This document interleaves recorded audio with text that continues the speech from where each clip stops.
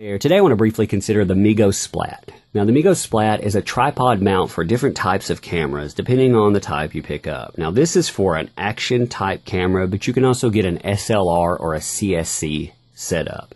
Now when you look at it, what you're basically talking about is a small screw mount. It also comes with your tripod mount, but you could hook on all types of things to this. You know, there's a lot of external lighting, for example, that comes with, say, your GoPro or action type cameras, and you could mount them the same way. It's easy to hook up and to set up. You know, usually when you're tightening something, you're going to want to tighten it down that extra little bit by adding a screwdriver here, but I'm not going to do that for just video's sake.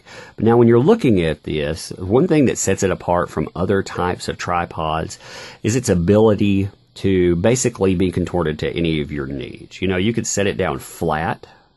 You know, it's pretty easy to set up and adjust, but it's also going to hold its shape. You know, you could set it up for a taller tripod type mount.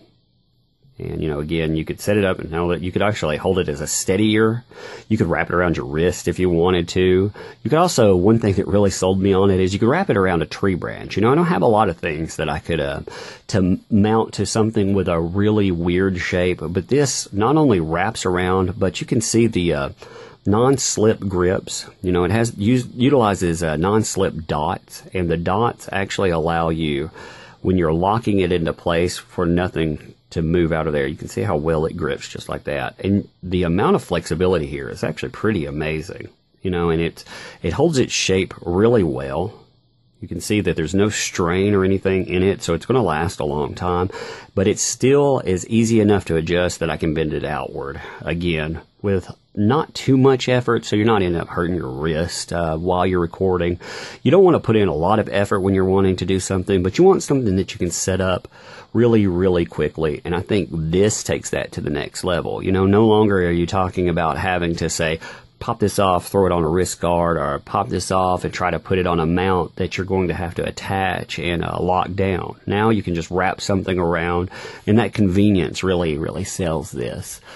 It also shows up really well with this color, which helps me when I'm trying to find something, because realistically I'm bad about starting to film and then an hour later I forget exactly where I've put things. All right, well, if you have any questions about this, let me know and I'll try to get back to you. Otherwise, thank you.